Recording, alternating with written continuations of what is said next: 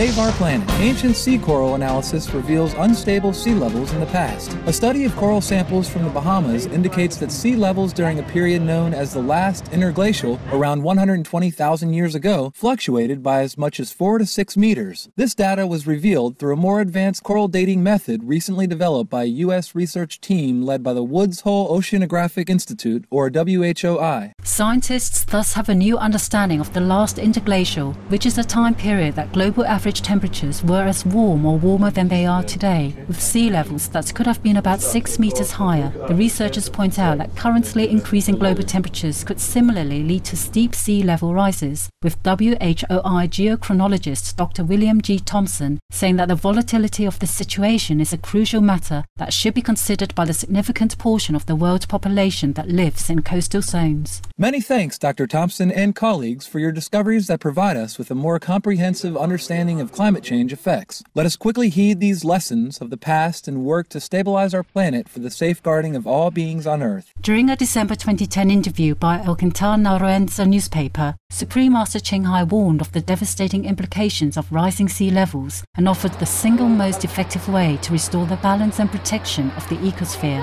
Hundreds of thousands of people have to relocate because of rising water or because no water. Either flood destroy all their houses and harvest, so they can't live anymore, and after that it's drought because no tree, nothing to keep the water to distribute regular and evenly. So all the water flush it all out at one time, and nothing keep it. It's gone to the sea, and then the sea is warming because of methane and everything, and all the runoff chemicals.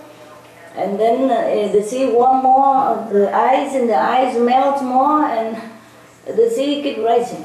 So people have to run either because of sinking island, or rising sea level, or flood, or drought. It's all extreme. You cannot just point finger at one or two organizations. It's just all together because we are warming the climate by cutting the trees, by raising the animals who produce methane. According to the latest report, animals is responsible for 51% at least of all the greenhouse gas emission that heat up the planet. So if we stop animal industry, we cut out 51% of the heat.